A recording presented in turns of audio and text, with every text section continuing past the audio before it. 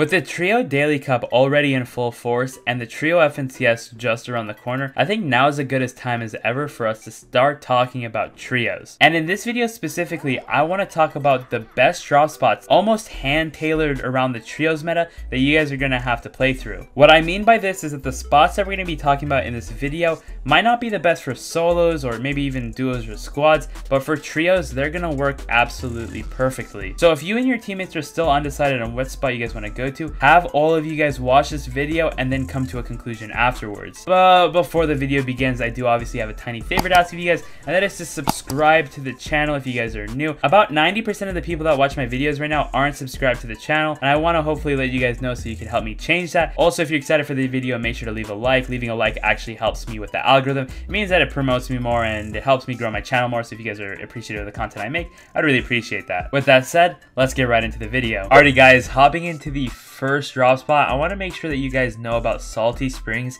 and all the benefits it has to offer for the trios meta. Now first things first, we're going to take a look at the chest spawns. Of course, at Salty Springs you have 5 houses. 3 of the houses have 2 chests in each house. 2 of the houses also only have 1 chest in each house, so it's going to be very important that you guys know how to drop for this spot if you guys want to win every single time. Now in my personal experience dropping here for trios and solos, this is actually not a very contested area, especially with the amount of variety on this map when you're talking about the mythic areas and POIs that actually do have more chest and floor loot. So if you're looking for an area that won't leave you super stacked but will also guarantee that you're going to make a substantial amount of end games, this is going to be your spot. I'm going to give you guys a pro gamer tip right here, and I want you guys to, instead of landing at your houses, and we'll talk about how you guys want to drop for these houses in just a second, but instead of doing that, if you're uncontested, I want you guys to make your way north, and before you land, I want you guys to all meet up at this one center point right here at the bridge. This is the slurp barrel, which means that if you're uncontested at Salty, you guys can all get the Slurp Barrel before rotating back to Salty with no loot at all. You guys can get the loot here from Slurp Barrel, 1 chest, and also it's going to give everybody on your team 200 HP off the rip. And yeah, this is just going to make it way easier for you guys, because if 3 people need extra shield and you already have 200 HP, you don't have to pop any for yourself. Regardless, let's hop into the game and show you guys how you want to be dropping for trios. Alrighty guys, so as we drop into Salty Springs, once again, this is going to apply only when you're contested. If you're uncontested, you guys are going right over there. You guys are going for that Slurp Barrel, and that's going to give you guys all 200 HP. But if you guys are contested, this is how you guys are going to want to drop. Now keep in mind, 5 houses, and what I want you guys to think of is I want you guys to double drop at this middle house, and I want 1 solo to drop at this gray house. There are 2 chests in this house. That means that 1 person can get each chest, and then the second person can get absolutely stacked at that house. Keep in mind, this house right here is segregated from all the other houses, meaning that that house can loot freely while these 2 players can scout out. If you guys control this house, you guys can watch all these other 3 houses. So once you get in here, there's a chest up top, sick, diamond chest. Obviously I'm in a battle labs right now, so you guys aren't seeing the real depiction of the loot you're gonna get. There's also an underground area that has a couple more spawns. Keep in mind, there is a 3rd chest here as well. Gaining in loot, you guys are gaining in positioning. You guys have absolutely the best positioning when you're at the spawn. So you guys are all going to be together on top of this roof. And you guys wait. Specifically, if you see someone go brick, potentially, if someone goes brick over here, you guys are just going to want to wait for that teammate to regroup. And the moment he tries to regroup with his other teammates that are at these other houses, you guys are going to beam the living heck out of him. Alrighty folks, we're going to be moving on to the second drop spot that all of you guys must be putting in your rotations, and that's going to be Risky Reels. Now the first thing to know about Risky Reels is that you're going to definitely want to have control of the main house and billboard. Those are the 2 spots that you need to have control of if you want to actually win Risky Reels every single time. Just these 2 drop spots have 5 of the 12 chests and a majority of the floor loot. If you're not able to take control of these 2 spots, one of which of course billboard being giving you the high ground, you're not going to have a lot of fun here at Risky. We're going to talk about that more when we actually drop in, but I have a few more things I want to talk to you guys about. Now, 2 other reasons why I really do like Risky over a lot of the different spots in this season's meta is simply due to the fact that you guys are going to have really solid positioning, which is going to mean that you're not going to die on rotations in the mid game as often. The worst case scenario is zone pulls maximum south and you're just going to be on the edge of first zone, so really not a bad trade-off at all. Now there's actually quite a handful of scrapped cars that are not removed from the game right now that are still chilling in the middle of Risky Reels. That means your team is going to have at least, 1 or 200 metal each. That's going to assist you when you rotate. You're going to get a little bit more metal, and you're basically going to be a little bit ahead of the curve on everybody else because there's a huge metal scarcity right now in the map, and as a trio, you guys need to make sure you're set, and Risky puts you in a good position to get set. With that said, let's hop in and get a bird's eye view of things. You want to be around 250 meters, 200 to 250 meters away, depending on which side the bus comes from, if you guys want to land right on top of the roof here. Now, the reason why landing on the roof is very important is simply because you guys are going to be able to assist your teammate if they end up having to fight someone with no mats. You have a chest, 3 floor spawns, and chances are you guys are going to get an AR just like you see me got right here. I have a FAMAS here that's going to put me in a position where I can come back up on this ledge and shoot anyone that tries jumping down. All 3 opponents are going to now be scuffed looking for loot on the sides, but basically if you land billboard, you and your teammate are going to push around the left. Both of you guys want to push around the left. If this side isn't looted, you guys can quickly grab a chest right here, shoot out the legs under the chest, and you guys want to keep playing this left side. Alrighty folks, so number 3 on this list is actually going to be one of the OG drop spots, and one of my personal favorites is going to be Retail Row. Now, although Retail Row hasn't been my favorite spot on the previous few seasons, I will say that this season offers a very stark advantage for all you players that are trying to get a competitive edge in this season. This season actually offers a very, very compelling case to land retail. And to properly elaborate why you guys want to be landing here, we're going to have to take a few steps back and talk about the meta for this season. And we're going to have to go here to Caddy Corner.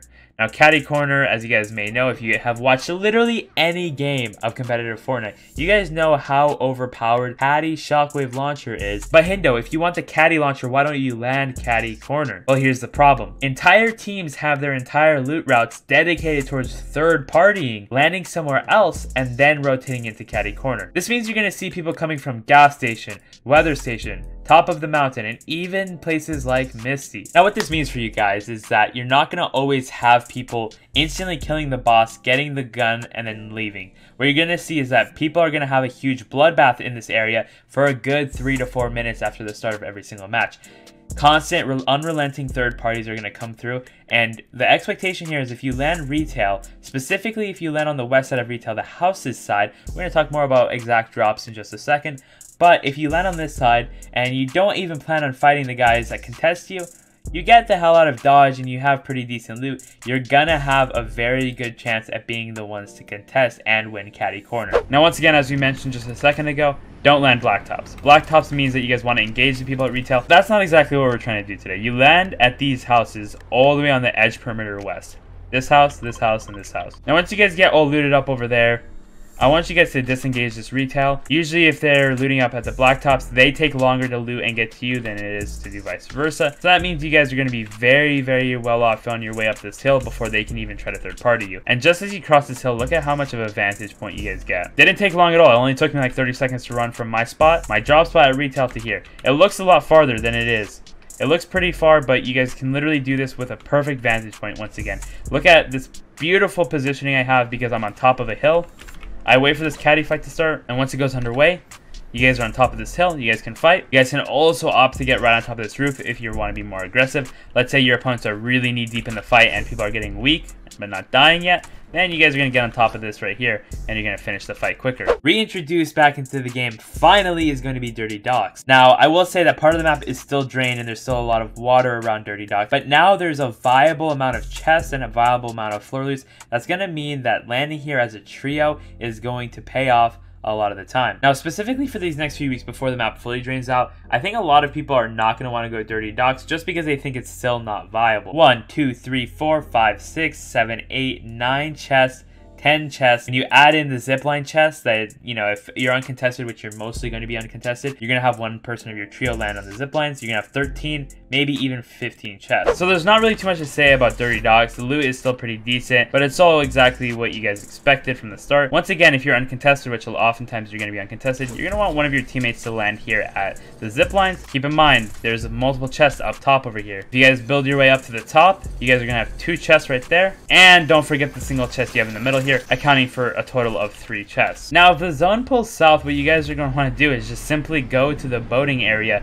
and get 4 or 5 more chests along this rotate. This takes us all the way north to mini junk, which is going to be something that you guys will often see is not looted. Right now, it is still partially underwater, but there is something that you guys can't miss from this spot, which is going to be unlimited materials. Look at this right here. This brick right here gives about 130 mats. Obviously gives more because we're in a battle labs.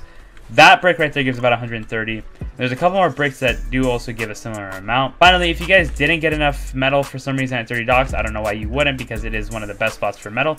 Look at this right here. You can stand on the fences and you can just chop away at them. About 20 metal per fence. It's going to get you guys max metal if you guys do this properly. Finally, on our top 5 list, there is no chance that I'm going to get to this point of the video and not talk about Fortilla. All you have to do is ensure that you win your off-spawn engagement, and you are guaranteed to have a good session. So we're talking about roughly 40 chests and a lot of floor loot to boot. And something that I need to make aware to you guys, the spawns that come from killing the boss here at Fortilla is also not too bad. It's obviously not OP like the grappler or the shockwave launcher, but let's talk about the gold og, which is still very OP.